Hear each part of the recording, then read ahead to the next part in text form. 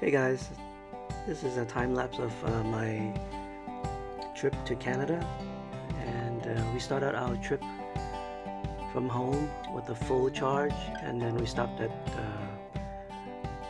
Smash Burger for lunch, and that's where this video starts, which is about five miles from home. Our plan was to go from lunch at Smash Burger to Binghamton's Supercharger, which is just about 160 miles from Smash Burger, with roughly about 240 to 245 miles of range. You would think that you can make it to Binghamton Supercharger, but somewhere like around the 60-mile mark, the navigation rerouted us to Tannersville Supercharger, which is about 65 miles away from Smash Burger. So that's where we end up stopping to charge for about 8 to 10 minutes. The Tannersville Supercharger is located in a really weird place. It's like all the way in the back, and it's like a dead end yet to find. So sad, couldn't make it to the Supercharger stop that we wanted to. We were supposed to go to Binghamton, but we had to stop at Tannersville. So if we would have gone to Binghamton, we would have maybe 13%, and it kept on dropping. So we stopped at Tannersville, Pennsylvania, to top off a little bit before we go on again. Not a good trip car so far. I really don't like these off-the-highway superchargers. They're not very convenient as the ones that are located on the highway rest stops, because first of all, you don't have 24-hour access to food and bathrooms. So if you're stuck driving at night and you happen to stop at these superchargers, there's nothing for you to eat. There's nowhere for you to pee. You might as well be peeing in the bushes or taking a dump in the bushes. And also, they're a little iffy to me, and my wife was really put off by how these superchargers that are off the highway are not so safe, because in essence, when you're supercharging, your car is disabled. So just imagine, you're basically a sitting duck, and if anybody really wanted to rob you, they could. Just imagine that in the middle of the night and you're traveling and you have to supercharge in these off-the-highway superchargers.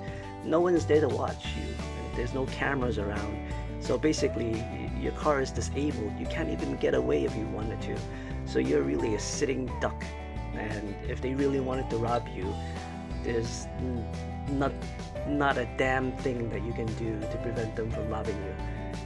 I really hope that Tesla would put more of these superchargers in highway rest stops and not these off-the-highway ones, just so that they can brag about having X% of the country covered by superchargers. We've arrived at the Binghamton Supercharger, which is another off-the-highway supercharger. It's been 1.5 hours, and we traveled 98.6 miles from Denville, Pennsylvania. We charged there for like about 10 minutes to get enough juice to come here, and we got here with 49 miles left. So we're gonna plug it in so that we can get to the next supercharger in Syracuse. Charger. Far today. Alright, it says 15 minutes to continue on your trip. Let's see what kind of power we're getting. Alright, I'm gonna go outside. Go. With Mom. Okay, go. Okay, go. Bye. Bye. So we are getting 100 something kilowatts. Hold on a second. This is gonna be interesting.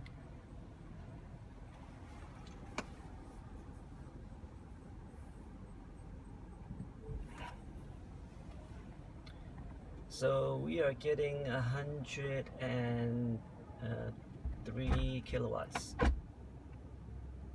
103 kilowatts, pretty nice. So let's see how long. Right now we're getting about -11 to the next supercharger, which is Syracuse, I really need about like a 25% buffer. So we're going to leave the car here, see let's see how long it's gonna take.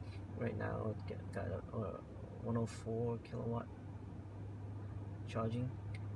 They said about 15 minutes, and we're gonna walk across to Sonic, which is over there, to grab something to eat. These supercharger handles had a lot of spider webs on them. It just tells you how often people actually uses these.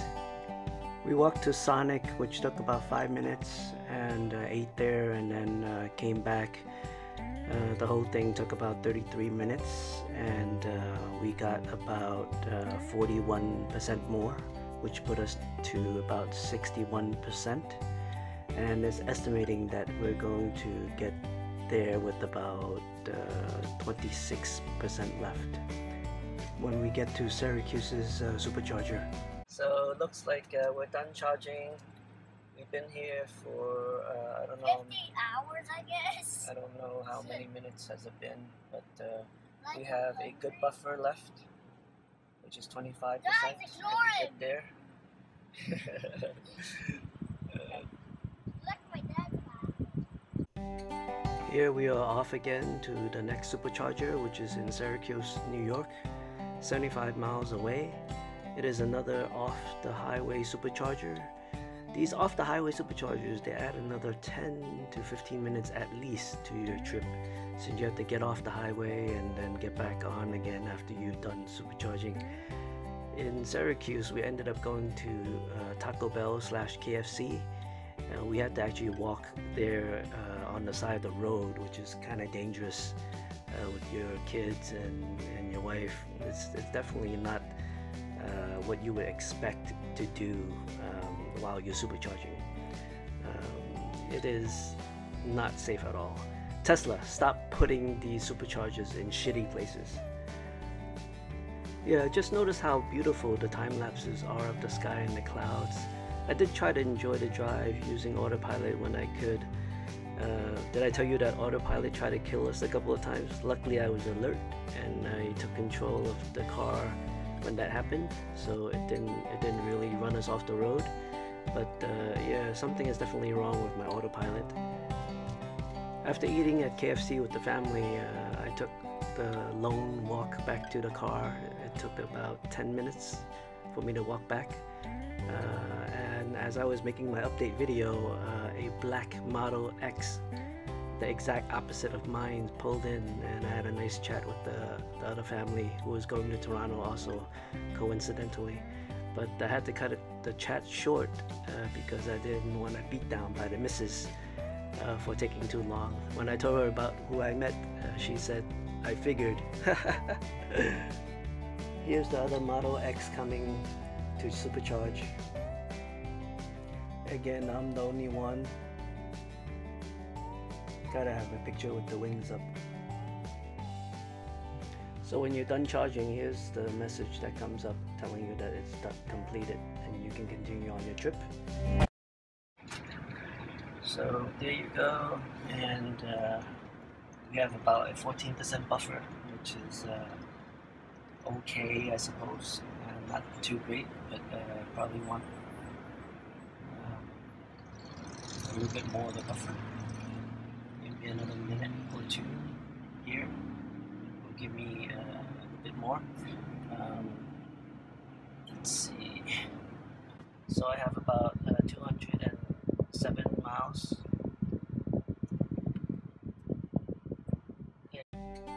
It was a good thing that right after that video I got interrupted by the black Model X that came, and I spoke to the family for additional 10 minutes. That allowed me to charge for a little bit more time, because when I got to Buffalo supercharger I only had 10% left, and it was only 130 something, 38 miles away, and I had over 200 miles when I left, probably like closer to 220 miles, when I left by the time I finished talking to the other Model X owners.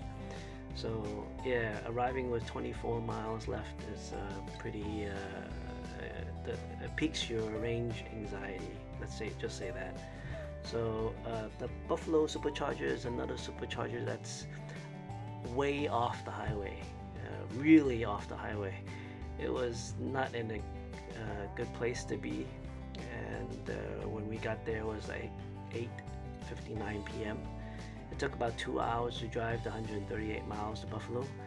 We just wanted to juice up and get to Niagra Falls and check into the Hilton Hotel and sleep as quickly as we could. By the time we arrived at the Buffalo Supercharger, we had already been traveling 7 hours and 15 minutes. So we really wanted to just quickly charge and go on to our hotel.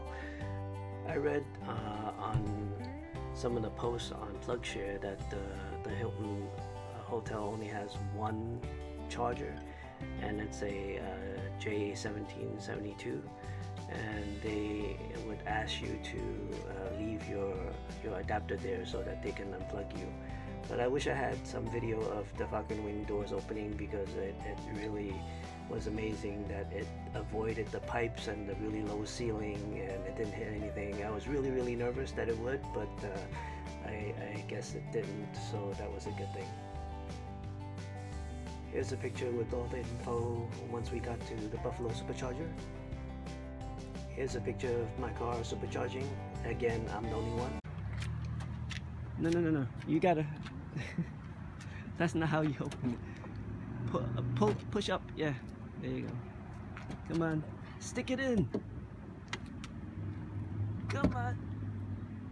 Push it in more. There you go. That's it. Ah, perfect. High five. Just don't go too far.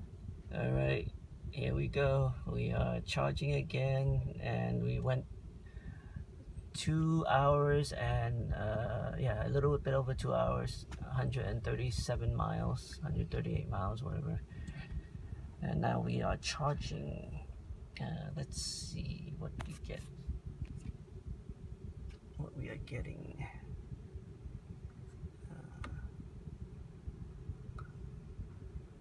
We are getting 54 kilowatts. Wow, that's a lot. That's coming up. It is getting up there. I think the battery needs to be cooled down a little bit, probably.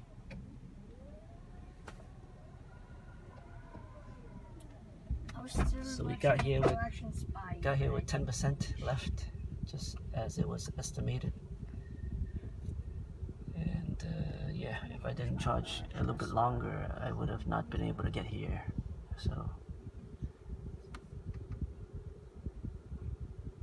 anyway, it's 27 miles right now. We've gotten 3 miles so far. We're not charging all that fast.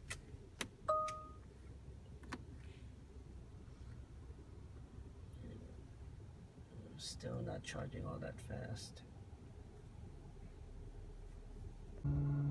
15 minutes in, we're at 110 kilowatts. 15 minutes in. 110 kilowatts. Oh, yeah. Oh crap, it's dropping. No! It's dropping. Alright. So this is the last leg of our trip for tonight. We'll be staying over at the Hilton Hotel overnight and doing some activities in Niagara Falls, and then heading over to Toronto sometime in the afternoon. But here are some stats. It took us, we got to the hotel about 10:15 p.m.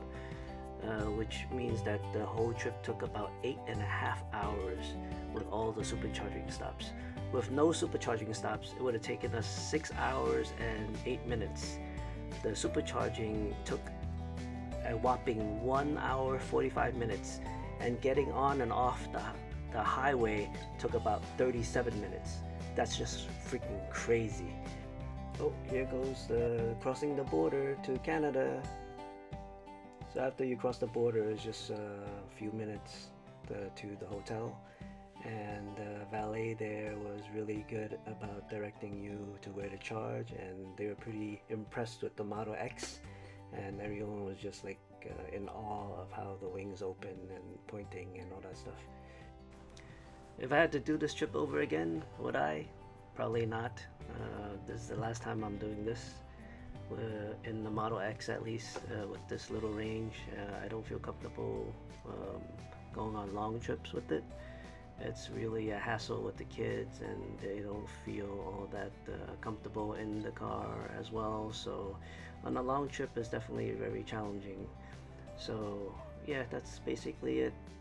So wait for my next video where I come back at night, and you'll kind of understand how difficult it would be to travel in the Model X with these off the highway superchargers.